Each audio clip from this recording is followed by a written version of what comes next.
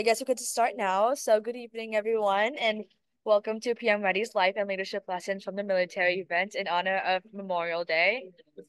We are thrilled to have such a diverse group of attendees joining us. So before we dive into our program, um, next slide.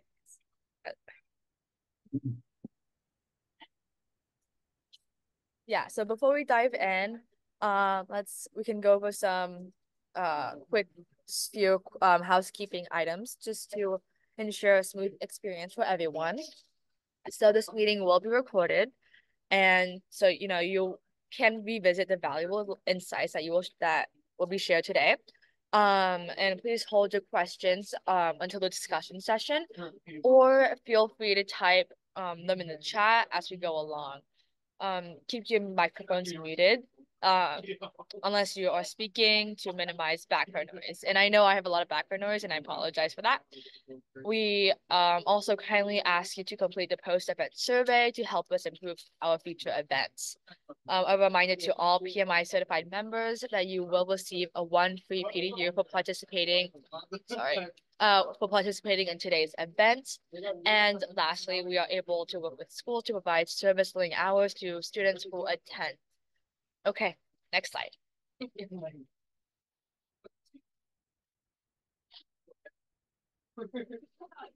Yeah.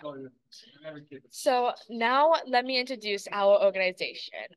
PM Ready is proud to be the nation's first youth-led, youth-driven 501c3 nonprofit dedicated to empowering the next generation with essential project management skills.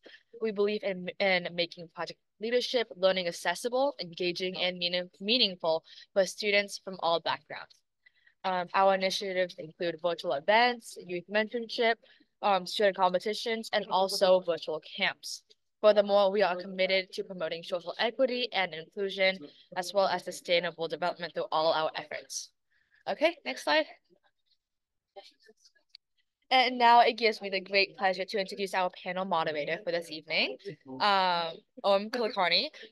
Is not only a PM Ready ambassador, but also a dedicated student in grade 8 at Inglewood Middle School in Greater Seattle, specifically from the city of Sammamish.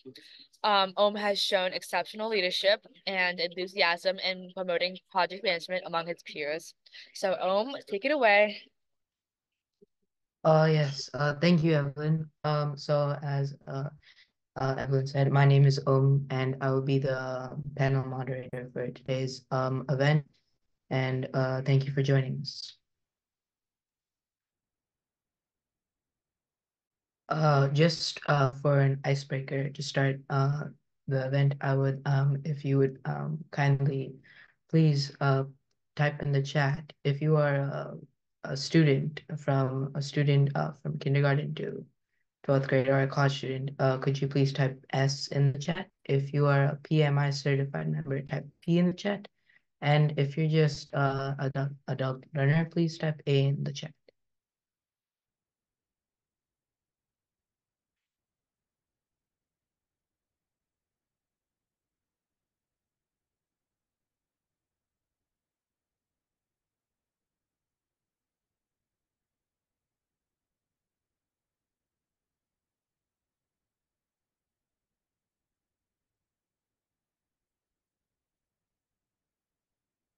And I think we got our all our chats in. Thank you for that, and let's move forward.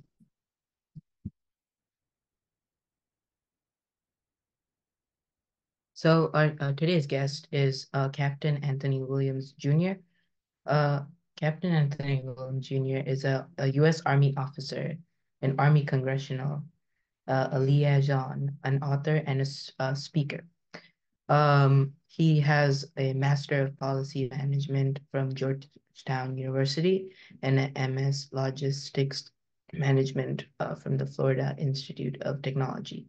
This is his book. If you The Assignment, you can purchase this on Amazon if you would like to. And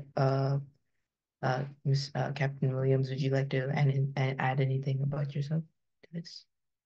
Yeah. Hey, first and foremost, I want to say good afternoon to everyone on the call. I'm Captain Anthony Williams. I am originally from the state of Georgia, from a small town, Augusta, Georgia, home of the Masters. If anybody plays golf, but that's where I was born and raised. I went to Fort Valley State University. It's located in Fort Valley, Georgia, as a historical Black college and university, and there my life changed within 30 days. I actually graduated. I commissioned into the military as an officer. I got engaged to my girlfriend, which is my wife now, and we had a son. So it was time for a family, and then I went into my career as well. So it's a lot to unpack as we dive into the story. I'm here for you with any question that you ask. And I'm super excited to be here, and I'm so proud of everything that PM Ready is doing, uh, in particular for the youth, because I'm tapped in with the youth, and I will also say that as I go through this, I spent a lot of time volunteering with various organizations within the Washington D.C. metro area, and really focus on ages 10 to 17 years old. So I'm excited, and I'm just truly happy to be here. Thank you for having me. And thank you for joining us today, Captain Williams. So our first question of today will be about Captain Williams' career journey and his current role. So I'll let you take it away. Okay, awesome. Thank you again. So then my career journey, so commissioned into the military as a logistics officer. My first duty station was Fort Campbell, Kentucky. There I served as a platoon leader, maintenance control officer, and mind you, I'm also a dad and a husband as well. And this is taking you back 10 years ago. So from there, I went to a Defense Logistics Agency in Philadelphia, which is a really cool assignment. People I really joined the military to see the world. That was part of it. And another reason was, as we be honest, as I'm honest on this call, and I wanted the questions and answer everything to be just full transparency. I really joined it to impress my wife's dad, which was my girlfriend at the time, her dad. I ended up telling him that I was thinking about doing ROTC, and he gave me one of those smiles and a pat on the back. He was like, "I think that's a really good decision for you." And at that time, I was only about 19 years old, and I didn't know it was going to change my life forever. And wow, and it was really one of the best decisions I've truly ever made. So to bring you back to Fort Campbell, my first assignment, going to Philadelphia, went to Southern Virginia, and then I've seriously moved before I got to Washington D.C., which was 3 years ago. My family and I had moved about 6 times in 8 years. So we was really on the move, really having to adjust. Everybody practicing something I call resiliency, right? When things, don't necessarily go your way and you still are adapting to these different environments. And I'm super proud of my children and my wife for just being with me on this journey. And it has been very interesting. And then I was really blessed. I entered into a program where I went to Georgetown University to McCourt School of Public Policy there, and I was able to obtain a master's degree in public policy. And from there, which was probably one of the most exciting years I've had, just being in the military, as I had the opportunity to really just be myself and sit in class with people who, and then put, essentially put the uniform away and just go down to civilian, to regular attire, and be able to talk about race, be able to talk about religion, you name it, everything under the sun was a topic. And I really enjoyed that time there, and just sitting with people in my class who are world leaders, and just what they brought to the field, and just taking an assignment home, reading the assignment, and then coming in to discuss it and seeing it from a totally different view from what I read. And I thought that's where I really was able to just grow as a leader and grow as a human being, and just essentially just be more understanding. Sometimes the army, the military can keep you a little restricted on your views. You got to be apolitical. You can't necessarily talk about religion in the office. You can't talk, there's a lot of things you can't talk about. But I truly feel that there are things that bring us closer together than what separates us. And that's everybody. And going around the world with the military, I've seen just so many commonalities. And I'm happy to be in the military, and I'm thankful for that Georgetown experience as well. And then the next year, which was last year, I had an opportunity to serve in the Pentagon. And there I was in Forces Division, where and I'll talk about a project later on. I'm sure that I was able to oversee and really lead, but it was pretty effective for all of the military. I was in the Joint Staff, and then right now I'm working as a Army Congressional Liaison in the House of Representatives. So I have a pretty unique portfolio, working with multiple different entities within the House of Representatives, and I primarily focus on the states of North Carolina, South Carolina, Georgia, Florida, Alabama, Mississippi, Puerto Rico, and the Virgin Islands. But I do touch the other states as well that go across our nation, from the East Coast to the West Coast. And I get a chance to lead something called congressional delegations, where I take members of Congress around the world, and we go for fact finding, oversight, and I've had opportunity to really go to from countries in Southeast Asia to Europe to everywhere, and it's really been a great opportunity to just be a part of something bigger than myself. And that's where I am right now. So I hope that answers the question. Again, I'm really thankful to be here. Oh yeah, that was great, Captain Williams. Seems like you've had a pretty unique and interesting journey. Pass. So our next question is, what is the project that you feel most proud about within the past 3 to 5 years? That's a really good question. I will say a project that I had, and I'm going to bring something that's outside of what someone may be thinking with being in the military. Uh, I've had a chance to lead some really cool stuff, but something that I did that really touched my heart, and I felt like I made a difference, is last summer I had a chance to lead a summer camp for the youth, and that was between the ages of, I would say, between the grades of about seventh grade and 12th grade. And I had about 52 young men. It was all boys camp, from and these young men for within our area of Washington D.C. And we basically went out to the woods, and we no phones, none of that, and we actually like focused in on shooting BB guns, archery, swimming, camping. We were camping in the woods, um, and we also went to a courthouse. This was a really good moment. Went to a courthouse where we had lawyers, judges, law enforcement that came out to talk about different scenarios, and that was amazing. And the way that they broke it down and made it super easy for the kids to understand. And I'm sure that in the future we're going to have multiple attorneys that come from that camp that week of being outside and just going out to the courthouse. And I took them to the Pentagon, where they got a full VIP tour of the Pentagon, and we had multiple general officers come out and talk to them, and they got a chance to take pictures and ask questions, get answers. That was amazing. We went to Top Golf as well, and we was able to raise over $50,000 prior to this moment. And the Zoom calls and the contracts and everything, I just see everything coming to fruition. And I was just, it was really, and my son who was out there as well, and he had a great time, and it just really touched my heart that last day to have the campers stand up and talk about the impact that was made on them from the camp, and to hear the parents. And my son, he's a little younger, than everybody else, but I really wanted him to get that experience. And he was raising his hand the whole time, like, "Daddy, pick me, pick me, pick me." And I'm like, kind of going over him, because sometimes he may say something a little crazy. So I'm going over, I'm calling on everybody else. And at the end, I say, my son's name is Trey. I say, "Trey, what do you have for us?" And he stood up, 10 years old now.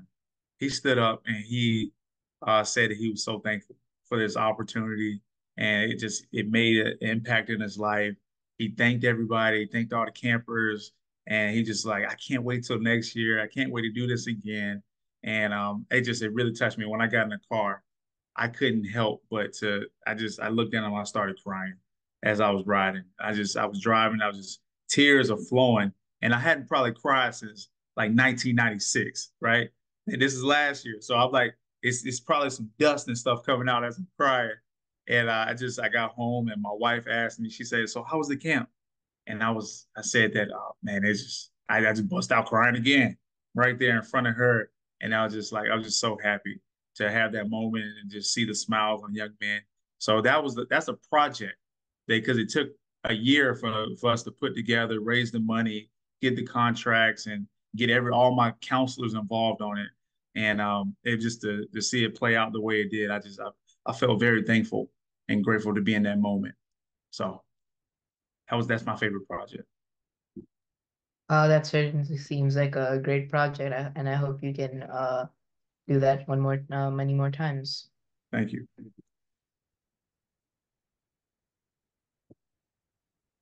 So our next question is, how did your growth experience shape your professional journey? Yeah, I think that Boy Scouts of America contributed in multiple ways to my career being in the Army. Like when you talk about, because sometimes you're gonna have to go out in the field, no matter your branch, you're gonna spend some time out in the woods, and I feel pretty comfortable being out there just based off of those skills that I learned as a scout, Cub Scout, Boy Scout, all the way up. And I will also say being a company commander. So being a company commander, I had 150 soldiers that fell within my company. And honestly, everybody come in the military, we come from all different walks of life, right? So I am a product of a single parent household where my mom was a nurse working multiple jobs. My father was in prison. I'm the oldest. I have two younger sisters. So, and then my grandparents, they helped me out a lot in life, my grandmother and grandfather. My grandfather actually served in the military for 12 years as a military policeman. So he was truly a positive role model for me as I grew up. But I didn't have that dad that kind of be there with me. So my experience is different, and I share that experience with other people. But you got in the military, you have people that come from big cities to small towns. You know, yeah, mixing between rural, urban, you name it, from everywhere. So working with 150 people from all walks of life was probably the most satisfying experience I could have. Just and was challenging at times to be able to relate, to be able to just make sure that what I was saying and it made sense. You know, so and then the challenge that I had is that my company was responsible for. We were down at Fort Bragg, which is called Fort Liberty now in North Carolina, and everybody would jump out of airplanes, right?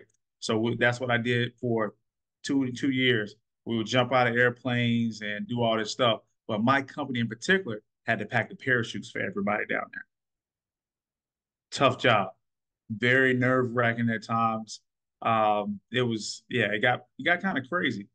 But I will also say I'm truly proud of the soldiers in that unit because as COVID kicked off, right, it was a lot of chaos going on across the nation while COVID was at its height. And we built a relationship, right? So the same rules from elementary school, they still apply today. And that's that relationships matter, right? Relationships matter. And we had a relationship with North Carolina State University, and they created this like N95 material. And that N95 material, we would actually drive our vehicles up there, grab the N95 material, come back to our facilities, and we would use our sewing machines. I had a bunch of sewers because as the parachutes came up, right, we would sew them up and get them back out there. So we got the N95 material, big balls of it, and we would actually create COVID masks out of those balls. And we got those masks everywhere. They try to stop the spread of the virus. And it showed you that you didn't necessarily have to be overseas to make a difference for your nation. You could do it right here in the United States of America. So, and I was really proud as Washington Post, New York Times, AP, everybody, ABC, CNN, everybody came out and was interviewing my soldiers. And it was truly a proud moment. And I would say that was one of those times where it shaped my professional journey to go forward to where I am now and what's coming in the future. Yeah, that's totally great. It sounds like those experiences really made you to the man you are today. Thank you. So our next question is, since your childhood, are there any milestones in your leadership development journey? Yes, I will say uh, passing the PMP exam was a huge milestone for me. And I'm sure we got some PMP certified personnel, people on the call. That was very tough. But just putting in, you had to put in the work. I had great study material that I utilized prior to taking the exam, and I would just, as I have 3 kids at home, to kind of peel away, go study, and maybe have my wife ask me some questions, and using a lot of time on YouTube, watching the videos. I did some crash courses as well, and just that was tough, but I think it's something that I truly needed to get to the point where what's coming in the future as I utilize those project management skills. They're so important, especially for you all at your age now, middle school and high school. And one that kind of sticks out is just being able to identify and mitigate risk, right? I can't think of a better thing that you can learn right now as a teenager than identifying risk and then what can I do to mitigate those risks so they don't happen.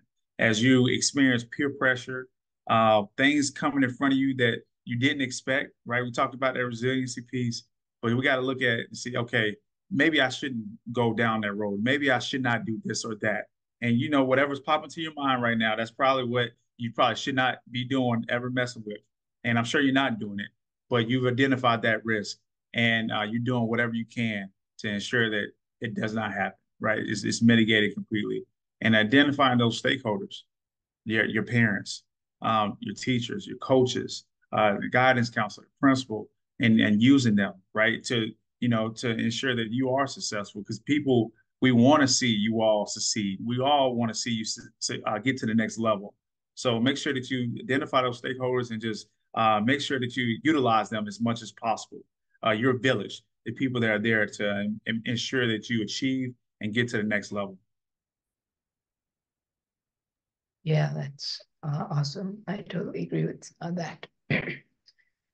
So our next question is, could you tell us more about your aforementioned book that was the assignment, and what led to you writing this, the book?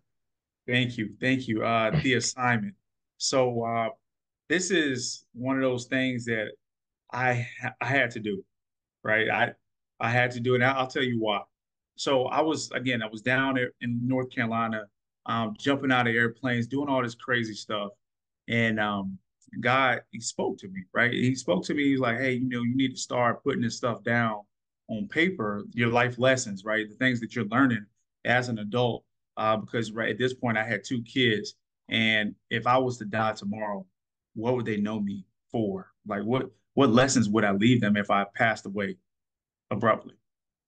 And I know that may sound different, right? That we don't really think about, but he threw another sign at me. I was at the gas station on the military installation, and as I walked to the line, I had some chips and I think apple juice. I love apple juice. And I got to the line, and it was a lady. She had her head down, like the whole time. I was looking at her. I was like, oh, why she? And this is the cashier. She had her head down, older lady. She had to be probably about her her late 60s. And I got up there, she still had her head down. And she's like still, checking me out with the drink and the chips, and I'm paying her. And then she lifts her head up, and I'm looking into her eyes. And this is real. She said, "Are you still working on that book?" I was like, "What? What?" Because I know in my mind, like, wow, okay, I know what she's talking about. But I asked, I said, what were you talking about? She's like, that leadership book. And I said, ma'am, I'm going to work on it right now. I'm going to get on it. Because God, he'll put some signs in front of you. And he did. And for me to capture that, I just started jotting things down, jotting things down.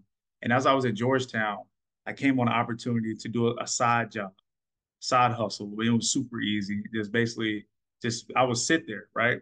And in this job, I had a lot of time, right? A lot of time to the time where I was like, you know what? I need to use it and be as productive as possible. So I would jot down notes, and I reached out to someone. I was talking to them, and it was like, "Hey, you need to go ahead and start. Actually, let's start typing this up. Let's put it out." And I ended up, 10 chapters, and then I started just adding to it. And this would be like 3 months. I'm just throwing things out, and I'm telling you, like it ended up like just God was like kind of like speaking through me as I was typing this book out. And it's basically a story of two individuals, two siblings, Brian and Alexis. They go, and this is kind of based off my personal story as well, but they go on a journey, right? Their father is released from prison, but he never returns home.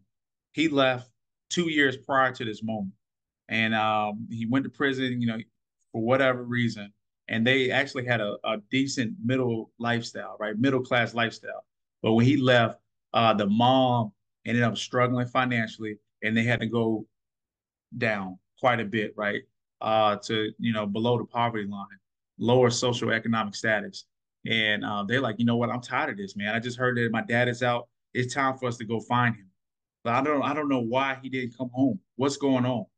And they went on a journey to go find their father. And along that journey, they meet these different characters that teach them life lessons, lessons in mental health, lessons in conflict resolution, lessons in physical fitness, finances, different multiple lessons that they learn along this journey from different characters, right?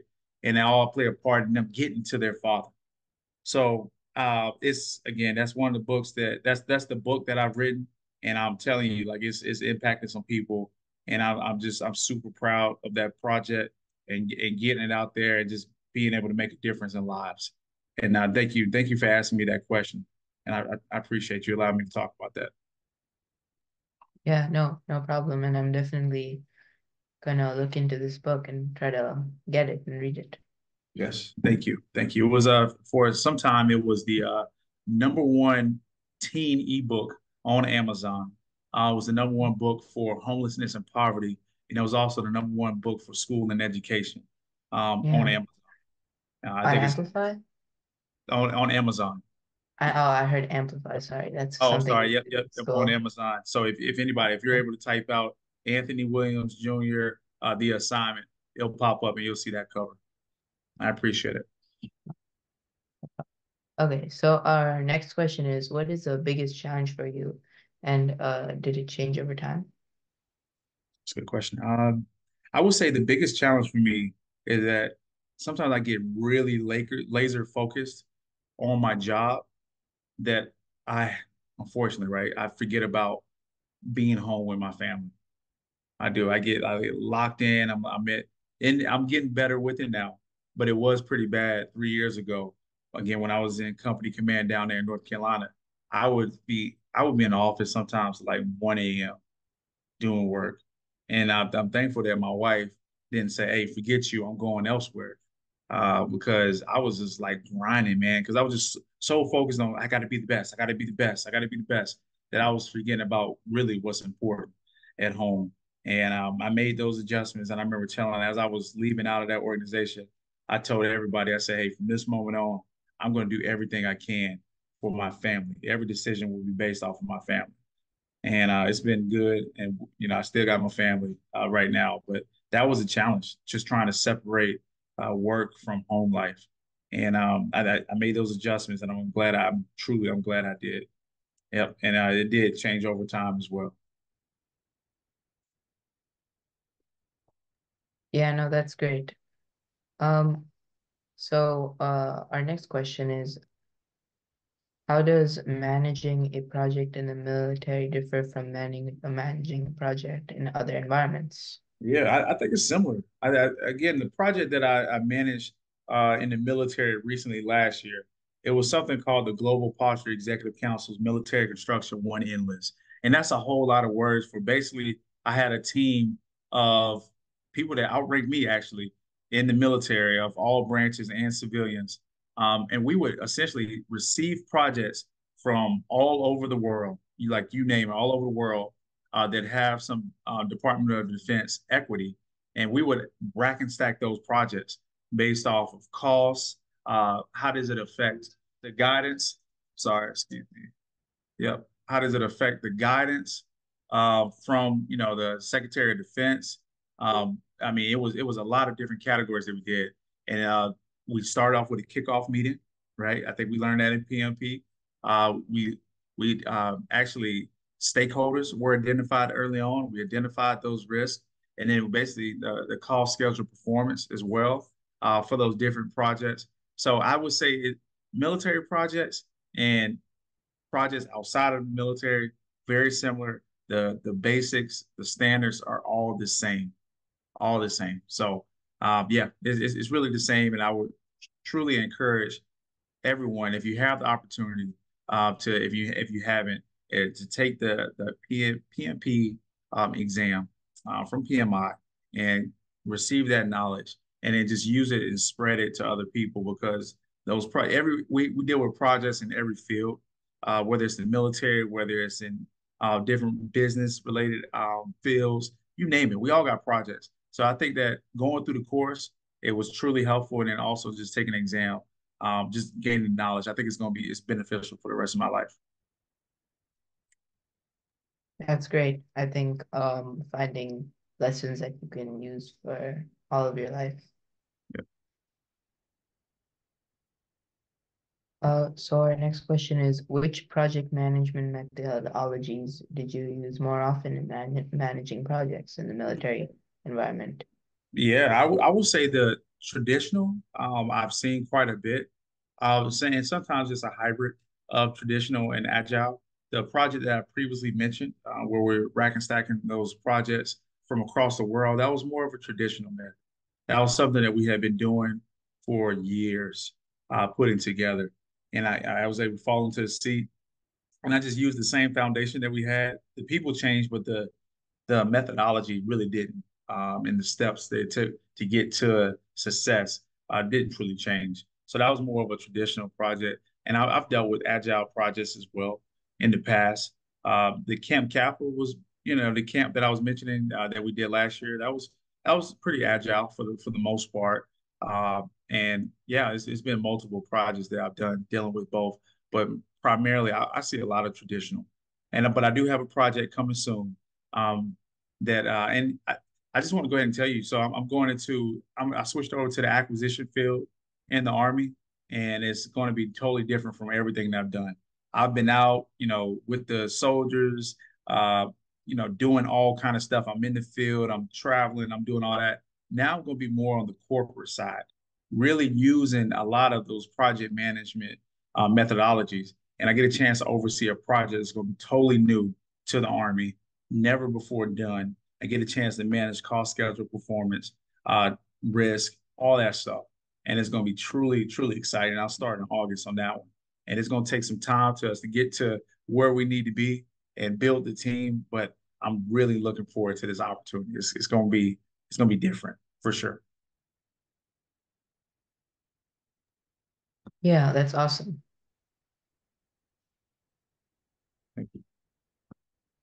So our next question is, and I believe you touched base on this a little bit before. What roles did your mentors, sponsors, and role models and allies play in your life as you advanced in your career? Could you share some stories with us? Yeah, absolutely. I stand on the shoulders of giants. Like this, I would not be where I am without those that came before me, and they didn't shut the door, right? They kept the door open, or they reached their hand out and they grabbed us like, "Hey, Anthony, come on, man, I got you. Let me show you this. Let me show you that." And I'm very thankful for that. Mentors, I was just with my mentor yesterday as his son was graduating from high school. It meant a lot for me to be there because I wanted to express to his son what he has meant to me as a mentor and as a sponsor and as a coach. He's every play he's told me like, "Hey, Anthony, my first master's degree was from the Florida Institute of Technology in logistics management, and the reason I went into that field is because he told me, he was like, "Hey, Anthony, this is a free master's. Obviously, you got to do the work, right? But the military will pay for it. And I want you to take advantage of this." And I did. And man, I learned so much that's applied for my job. And then they also say, hey, I need you to go to Georgetown. I went to Georgetown. Now, I will say this, role models will only take you so far. Yeah, I believe in them. I believe in mentors, but you still got to have a mind of your own, and you got to be able to ask those questions and be able to just not just be tunnel vision, right? Like what I was mentioning, you got to be able to look to the left and right and just what's going to be best for you. And what if you have a family, what's going to be best for you and your family? And the jump that I made is a little off the path. I've never seen anybody do this before, but it's something that I in my gut, right? That's why I think it's going to come down to at the end of the day, right? What do you feel in your gut? You got to make a decision, all right? And for my gut is telling me, hey, I need to go towards this path that I just jumped on. So I'm telling you, mentors, they matter. They do matter. It's good to seek their advice. Even if you're thinking about doing something else, even if you're going to go a different direction, still get the advice from someone who just may be able to give you just be a sounding board for you to vent to and be able to poke holes in whatever decision that you're looking to take. But I will say mentorship has been everything for me. I got a lot of people that's been looking out. So and it's only right that I pay it forward. That's the biggest piece. Pay it forward to the next generation that's coming up. And I spend time like this right here talking to you all. Like it's so important to me to pay it forward because you all are the future. And I'm looking forward to just following PM Ready and seeing where the organization goes. I'm already super happy and excited for what's already taking place, but I already know it's going to trampoline and go to a even higher level and direction. So yeah, I would say, yeah, definitely mentors are super important for you all. Yeah. And I totally agree with that as mentors can help you and guide you in different types of ways. Thank you. So what would you like to share with our audience, particularly the youth, as you reflect in your leadership successes? Yes. I will say this. You have to have vision, right? If you're middle school or high school and you do not see yourself walking across the stage right now, then you're wrong, right? I understand we're going to be locked in. We're going to be doing our work in eighth grade, right? Or ninth grade or continues. We're going to be doing our work, but we got to just be able to look out a little bit. And then you kind of like backwards plan from there. And the vision piece is so important. I do want to give a story about, and I'm sure you probably already heard it, but I will certainly I want to share it with the group if anyone hasn't. It's like the Tom Wilson, Bill Johnson story. So Tom Wilson and Bill Johnson, they were pretty good friends. Pretty good friends. Uh, Tom and Bill, they met on the railroad, right? They both were working on the railroad, and Tom comes by one day where you have Tom is the owner of the railroad company, but then you have Bill, that's the manager. So they end up seeing each other. You know, he's with his team. He's managing a section. He sees Tom. Tom says, "Hey man, what's going on? How you doing?" They shake hands, and he walks away. They have a brief conversation and walk away.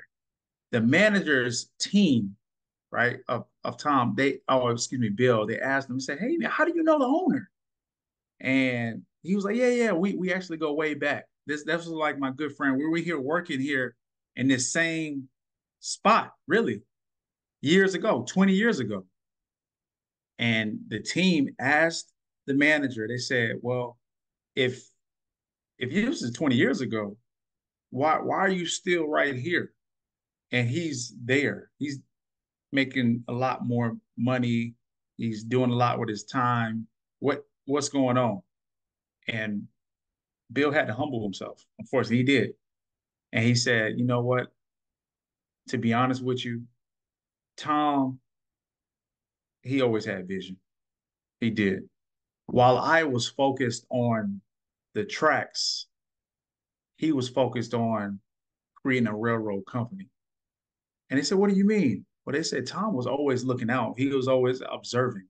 He didn't get locked in on what was in front of him.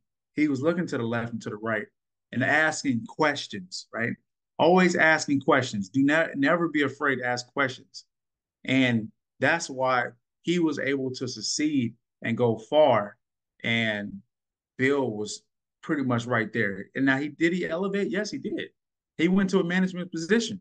I'm sure he's proud of that. But the reason I want to share that story with you all is because you have to ensure that you're thinking long term. You have to think, where do I see myself, not just tomorrow, but where do I see myself in 5 years? Where do I see myself in 10 years? What am I doing further out than that? Start thinking about that. All right. You have to think about that. That's the story. I mean, that's a reflection I want to leave with you. I also want to leave with you that when you stay ready, you ain't got to get ready. All right. Stay ready. Know your goals. That's very true. I like that from the chat. But when you stay ready, you have to get ready. Put the time in now to prepare. I had a leader once say that preparation is the separation between winning and losing. And if you fail to prepare, then I mean, honestly, you've already prepared to fail in general. So make sure that you're always using those time, when instead of being on our phones all day doing stuff, we got to put those phones away, social media and stuff, put it away and get back to reading, go back to journaling, get back to spending time outside, meditating, things like that. We got to keep our minds sharp. We truly do. But do what you can to prepare for whatever you want to do in life. Whatever that is that popped into your mind, just make sure you're spending time preparing. And that at the end of the day, when you stay ready, you ain't got to get ready. No, I'm ready right now. All right. And it's going to come down to beating them to the spot. Because guess what? It's competition. Whatever field that you're going into is other people that want to be there. No doubt. They want to be in your shoes. They're looking at you right now like, hey, I can do it better. They want to beat you there. They might be stronger. They might be faster. They might be smarter, but they cannot beat you in effort. They cannot do that. You have to give 110% effort every time. You have to beat them to the spot. That's what it's going to take. So please stay ready. And the last thing I want to leave with you all in regards to those leadership lessons is that you have to show yourself grace. You have to. You're not perfect. I'm not perfect. No one is perfect, right? You have to just show yourself some grace and understand that, like, I gave it my effort. I prepared. I did everything. And in life, you're not always gonna get pats on the back. Everybody's not gonna come to you, OM, and say, "Hey, great job on that. Great job." No, man. You have to continue to give 100% effort, and whatever it is, however it plays out, I know that I tried my best, and be able to sleep well with that. Give yourself some grace. Release all the pressure. You gotta let it go. I know I go through it. My wife, the kids, my friends, we all go through. We have a lot of pressure. It is what it is, but we got to make sure that we're showing ourselves grace as well. And if you have somebody around you that's going through it as well, just let them know, like, hey, you're doing a great job. All right, you're doing good. Let them know, like, hey, man, just we got to let the pressure go a little bit. You're doing great. Always keep that at the forefront. So again, vision, and when I think of vision, I think of a quote from Albert Einstein, and that's that imagination is a preview of what's to come. And first it starts here. All right. So that vision piece is important. When you stay with it, you ain't got to get ready, and then showing yourself grace. Keep those three. I think you'll be very impactful. It'll be impactful in your life and others as well. Yeah, I totally agree with that. And yeah, I think it's smart to think about your future and just not the present. Yeah. So talking about the future, what's the future for you? I know you touched base on this, but is there anything like more specific you wanted to talk about? Yeah, I'm actually about to head to Alabama. I'll be in Alabama for some weeks, training on the job I'm going into, and then I come back up here to the DC area, and where I'm going to be taking the job on a military installation, and I'll be a project manager over this new project that we're looking to get into the military. there's going to be a sensor, right? We try to look super far out from different areas of wherever we plan on locating with this particular piece of equipment. And this is definitely going. I think it can change the way that the Army is moving in regards to surveillance and reconnaissance missions. And I'm really looking forward to this project. So that's what's next. My wife and I, we also have a mental health therapy practice, and we're just looking to just really let us help moms. That's a huge piece, especially moms that may be suffering from postpartum depression, and just really like just we want to be able to help moms on that journey and help them in just in every way possible. So that's what my wife, again, 3 kids, and it's primarily her focus. I help out with admin, some of the tech stuff. But again, we're just that particular practice, mental health. We just really want to help moms, and so they can be able to be help their families as well. I think that's great, and it definitely will help the community in what you're doing. So our that was the last question, but now there's a Q&A that we have set up. So I'm looking through the chat, and there are some questions here that we can just start off with. So someone has mentioned, do you plan to write your next book anytime soon? That's a good question. I am. I think what I may do is get into film. I have an idea. So again, about me, I love my family. I do. I love my family that's down in Georgia is what I'm hitting on. What I came up with, everybody's down there in Georgia. I'm in DC area, but I've gone through some things mentally where I question. I'm like, wow, do you all? I know you love me, but to go 4 years in a row without a birthday call, hey, just happy birthday, or kids not receiving that birthday call from grandma and great grandma and dad, uncles. And I think that I may not be the only one that's dealing with sometimes of loneliness, right? I think it's some other people in armed forces that I've had those conversations with. So what I want to do is I think I may end up getting into the film aspect. I want to put something together where we have the intersection of suicide prevention in the armed forces, and then that loneliness factor from family, right? Because you have these soldiers that's coming into the military and they're not the family because it's sometimes it can be an out of sight, out of mind type thing. I'm not making excuses for the family at all, but I want to dive into that. And overall, I want to be the message that, like, hey, call your sons, call your brothers, call your sisters, call your daughters. I want that to be the message because people are dealing with some serious stuff, and sometimes it's leading towards suicide, where it's soldiers, airmen, sailors, Marines, right? And those from the Coast Guard as well, where they just feel so lonely. And I want to figure something to get the message out there so that families understand that and they're reaching out and they're just making sure they're encouraging and just speaking to their family members on a daily, if not weekly basis. So I'm figuring out something in the intersection of that line, and I want to get that out soon to change armed forces. Yeah, I think that's a great thing that and it seems cool that you're moving on from writing books but now going into making films. Second question is, what would you say to the young people, male and female, about joining the military, about the current environment with all the problems the military is experiencing now? Is it a Yeah, good time to join? I think it's a great time to join. Um, it's made a difference on my life. I'm not just seeing things outside of my backyard, but the people that you meet and hearing their stories and understanding like, oh wow, you struggle just like I struggle financially, mentally, physically, you name it, right? We all can identify with some level of struggle. So, and I would say the pay, honestly, the pay is really good, right? And I'm able to take care of my family. We're not missing meals.